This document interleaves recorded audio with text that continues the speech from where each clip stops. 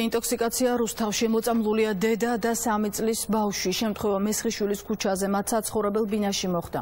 დედაშვილის სასწრაფო დახმარების ბრიგადამ საავადმყოფოში გადაიყვანა. ექიმის თქმით, მათი მდგომარეობა სტაბილურია და სიცოცხლის საფრთხე არ ემუქრება. ადგილზე მობილიზებული იყო საპატრულო პოლიცია და სასწრაფო დახმარების ბრიგადა. ფაქტზე გამოძიებაა დაწყებული. დედაშვილი არის სასწრაფო მიერ შემოყვანილი, 3 წლამდე ბავშვი და 30 წლამდე ქალბატონი, ნახშირჟანგის ტოქსიური ეფექტი, ჩაუტარდათ დეზინტოქსიკაციური მკურნალობა, ცოტა ხანში გაეწერება ორივე.